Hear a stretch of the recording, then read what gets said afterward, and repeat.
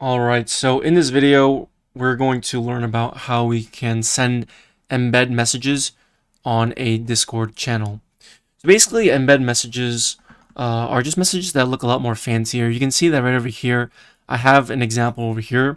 We have like a title for this message. We have a description. We have a color. You can also add like an avatar, and you can also add footers. There's a lot of things that you can add for embed messages. I think that they're great. And they're good for like, displaying server rules, organizing, your announcements, things like that. So I'll show you how we can send messages, send embed messages.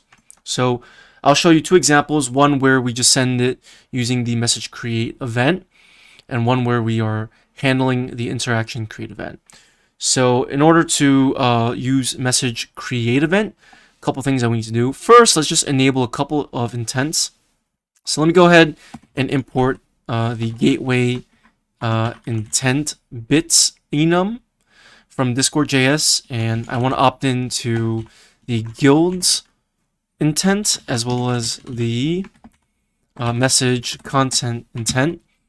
And we also want to make sure that on our Discord developer portal over on our applications, so over here on CoffeeBot, you want to make sure that you have message content intent enabled. You only need to do this if you want to actually work with the message content event. If you don't, then you don't have to worry about this. Okay, so I have this intent enabled, which is good. So let's go back to our code and let's go ahead and listen to the message create event. And this is going to take in a callback function, and that callback function has one argument, which is the message that was sent to the channel.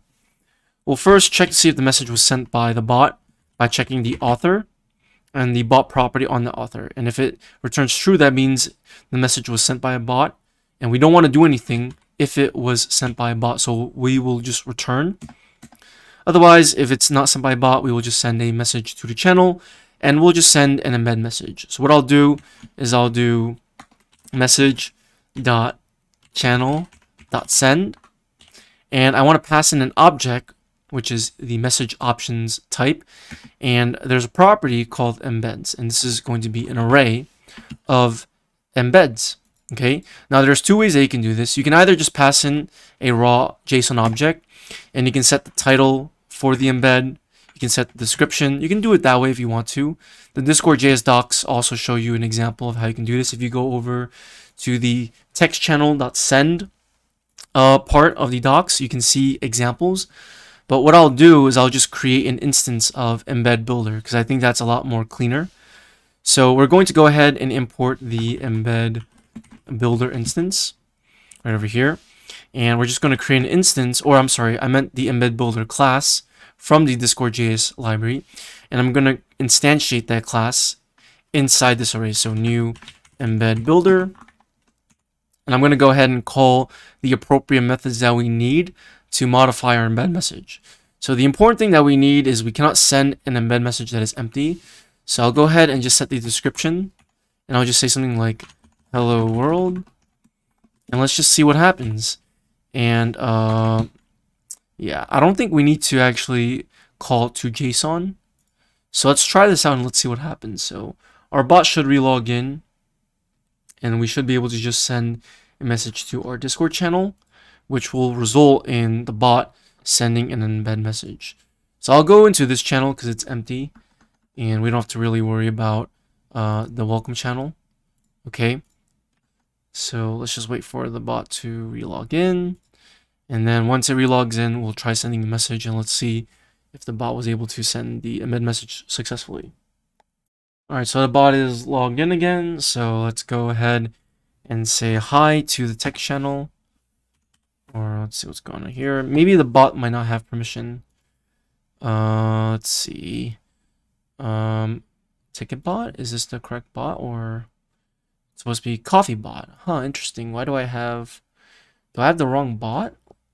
Okay, so this is, oh, I think I just changed the nickname. So this is the correct bot, but not sure why it's not sending messages to the channel. The bot should have correct permissions. Let's double check. Let's try. Let's see.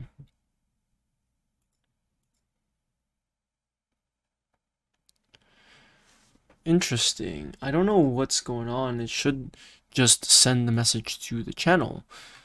Let's see, the bot's logged in. We are listening to the message create event. We do have message content enabled. Maybe we need to enable one more. Maybe guild messages. Let's try that. Let's try this again. Okay, there we go. So maybe guild messages was what the problem was. Let me resync the permissions again.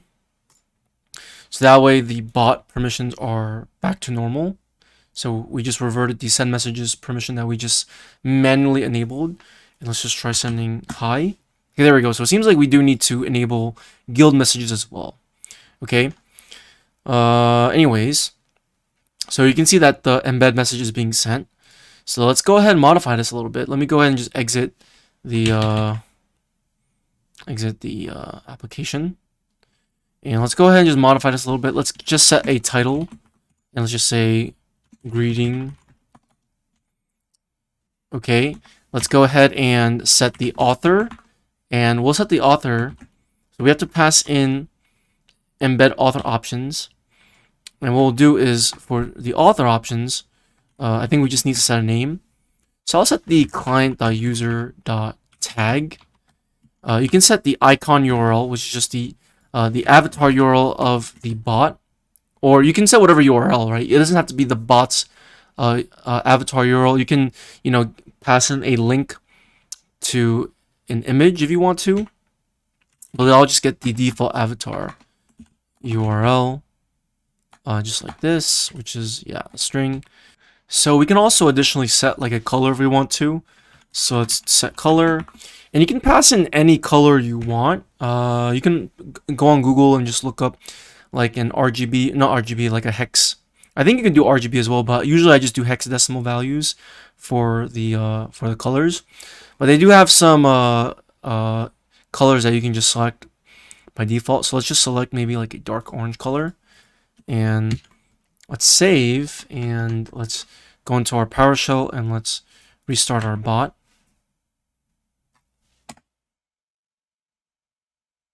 And let's see what has changed. So let's just say hi. And you can see that we now have the title. We have the icon URL. We have the title right over here. Or this was the author, sorry. And this is the title. We have the description, and we also have the color. And you can change that to whatever color you want. You can also set a footer as well. You can also set a thumbnail.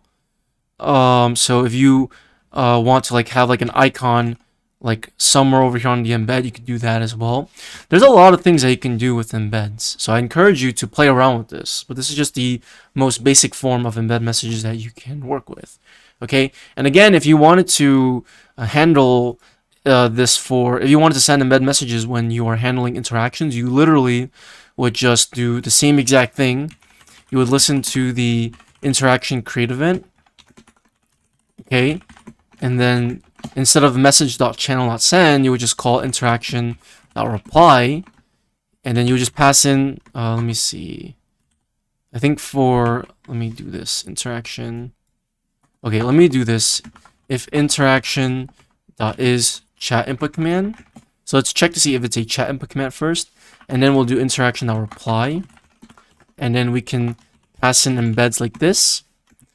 Because I guess there's different types of interactions, and I don't think you can send embeds for other types of interactions. So I think that's why you need to check what type of interaction it is first. So if it's a chat input command, then we can just call interaction.reply, and we can see that we can pass in this embeds property, and it's the same exact thing. It's an array. Okay. And then we can just do reading from interaction. And what we'll do is we'll just send this order / command, and whenever that order / command is sent, it's just going to use this logic to handle it. So let's just go back to our code or go back to our server. Let's do /order, and you can see that it's sending that embed from the interaction create event. So that is really it when it comes to embed messages. They're very, very straightforward, and they're very nice for doing lots of stuff. So I definitely encourage you to play around with it, work with it, see it if you like it, and if you don't, you can always use components, or you can use just regular messages. That's pretty much it for this episode. Hopefully you all enjoyed it, and I'll see you all in my next episode. Peace out.